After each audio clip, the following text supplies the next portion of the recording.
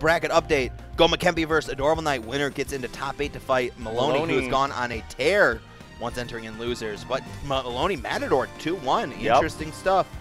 JG beating Paco, then Slam. So JG's playing the loser of this match to see who makes it into top 8. So Nebula, Nam, whoever loses goes down to fight JG. And then Casper is fighting Dux to make for top 8 winning in.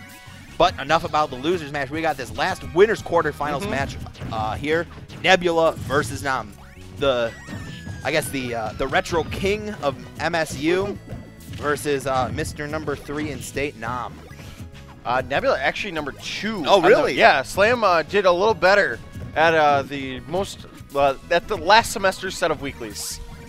I was pretty razor thin between the two of them. Oh, shield break! All right, I mean, we're not going to see much of a punish. Hold on. You don't. I mean, it's Nebula. Let's see what he's got here. Not very much at all. I think Nam could have just decided not to mash out of that for some reason. Oh, that. I've never seen almost such a lackluster shield break punish. It seemed like he had something intentional he wanted to do there. I think based on like where the setup was, it looked like he was trying to do a stage spike with the hydrant, but yeah, Nam just not gonna get in that zone. All right, we got the Steve Jobs coming out, throwing them apples at you. Trying to kill you with the prices.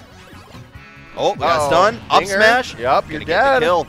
66% on board. Nebula looking pretty clean. And, you know, Nebula is one of those players that he's always been a, I guess, hidden boss of the scene. Yeah. He's never had that true breakout tournament where he's kind of like secured a PR spot or even been on the Is he not on the spreadsheet? I don't think so. I mean, there's been 11, 12, now 12 spreadsheets, so I've seen a lot of names go on there. Or you're just supposed to know all of them. I expect that out of you. I'm sorry. But anyway, we've actually been talking about it, like who from the watch list we think is like just one more performance puts them on and maybe gives them a secure spot at the end of the season. And Nebula is one of those people who just needs one more tournament. And we got to see if he beats Nam today. Definitely one of those final, maybe like one of the nails on that plaque of I got ranked finally. Yeah. We'd love to see him on there. Definitely somebody. I mean, it wouldn't be like that makes so much sense for Michigan to have a Pac-Man on the PR. Michigan is like, it's one of the states that it truly is hardest to get ranked with a top tier. If you think about it. I mean, we can discuss about that more than later on, but right now, Nebula, 88% lead, but you know, Nam can just bring that back in a heartbeat with Sheikville, but not going to get much out of that quick little bit of a punish. Getting the fair there. Ooh, I think we're starting a grab bait right there from Nebula. Now I'm getting a grab. Yeah, too much rage on that Sheik forward throw, so if they DI like up and away, not going to get any type of bouncing fish punish now. Yeah, just got to stick to the bread and butters, the F tilde into fairs. That's what's going to give you like the hits you need as Sheik right now. Oh, the hydrant coming flying in. And you can tell Nam was actively trying to avoid that. Oh my God, that was so close. The backer actually clanked with that hydrant, or the bell, excuse me. Got a trap set up so he can charge up a Galaxian. Oh, he was looking. Nam was definitely looking for like a soft hit nair into bouncing fish. Yeah, but Nebula just gonna barely miss it. Nebula is one solid setup away, but so is Nam. Trying to get the apple snipe. The hydrant coming in. Nebula Sometimes takes game one. There's so much stuff coming in from Nebula. Pac-Man just throws so much stuff at you. He throws you the kitchen sink. Yeah. And you're just not ready for everything. And Nebula is, if you think about it, if you've watched this play in the past, he's not really a true campy Pac-Man per se. No. He's very trap oriented. He likes to. He has these specific setups that he goes for, and he has a slight aggressive tendency. Yes, he'll play patient when he needs to, but he's got a wall set up for those moments. It's not like his game plan is I'm gonna time you out, and I don't know anything else but that. Right, exactly. It's not. I'm gonna play so frustratingly slow that you are going to just approach me to death, basically. Yep. And now I'm just trying to find as much damage as he can while having Pac-Man in disadvantage. One of the best places for Pac-Man to be when he's your opponent is just off stage. Like, sure, he's got an incredible recovery, but having him off stage means he's not getting like fruits. There's no hydrant creating some type of barrier. You have him right where you want him. We gotta see, can Nam make the adjustments here in game 2? He ran it right back to Smashville, so you know he's very confident about his play here. Hydrant coming in towards Nam, but just going to shield out of it and get a small combo for a punish. Oh, I thought he was going to go for an up smash there. It looked like based on where Pac-Man Drift was going, you might have been able to sneak in a tipper up smash. Yep.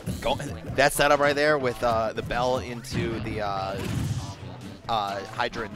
I've seen him do some crazy stuff with that in the past. Oh, oh, got that orange. Sneaky, sneaky.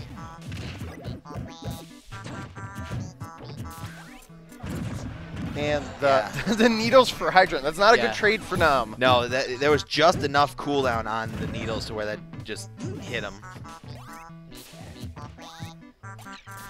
Nebula just gonna stay. Oof. Look at that, just those little bit of traps. It's so nice. Like the intricate plays you see Nebula do. Just you know he's like one of the best Pac-Man, I think. Oh, nice. Oh, the Vanish going deep. Yeah, they both were like down in no man's land. You did not want to see that happen. Like neither one of those players wanted to be down there because of their up Bs having such high kill potential on each other. Nebula's up B has invincibility on start of it, can stage spike, and Vanish has invincibility and can just blow you up and send you off stage. Fair, not gonna get Sheik build. Platform just not gonna be with him. Okay, now this is where you want Pac-Man. Like, sure, like you've got like this person quick. Oh, I like that.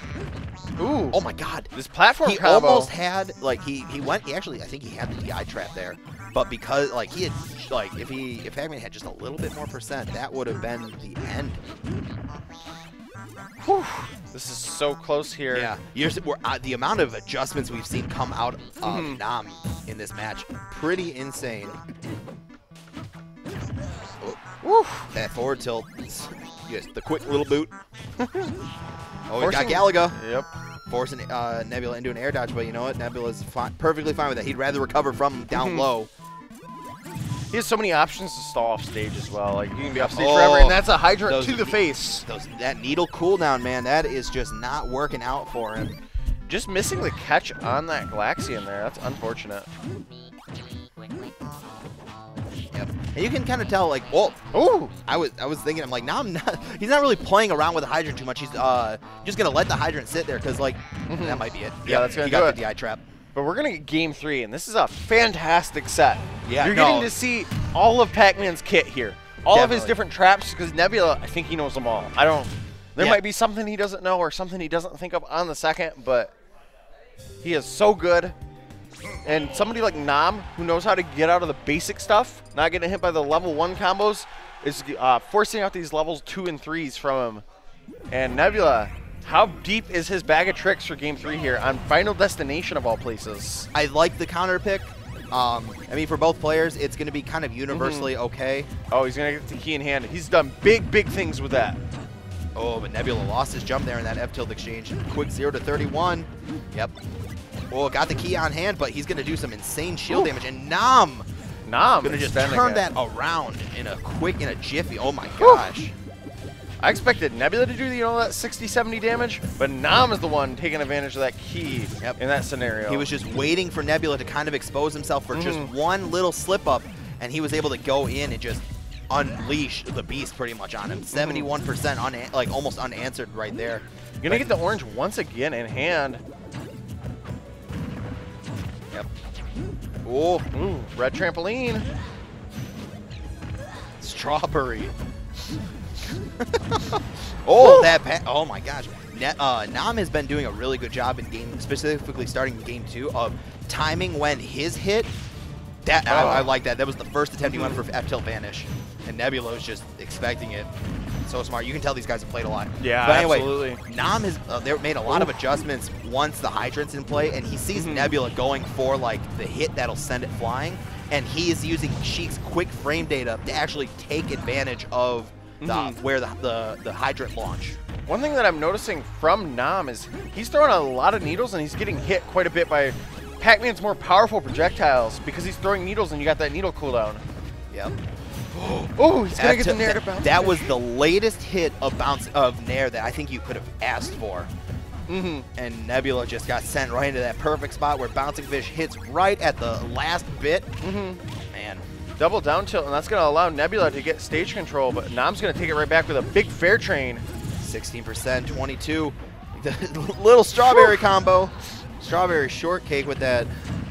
Oh, ooh, that was clean. Yep. Oh, getting hit by the strawberry, trying to run it down and grab it, I think. That apple was coming for him because of the hydrant spraying. Oh, he had to land with that fair to hit the melon because of that. Oh, he's looking at. He was trying to set up for the hydrant to push the melon over. Nam 151%, just going to try and just keep on racking up this damage. This is where Pac-Man's gonna kind of like. Oh my! I was like, this is where Pac-Man struggles, trying to get those last, like that killing blow. Hydrant's just going for these quick little jumps. And the jabs. 1-2 buckle my shoe. Now I love that you like jab 1, 2, 3, and then you up tilt because you think it would send them like it sends the hydrant up, but it actually just sends the hydrant forward. Oh, there's the hydrant.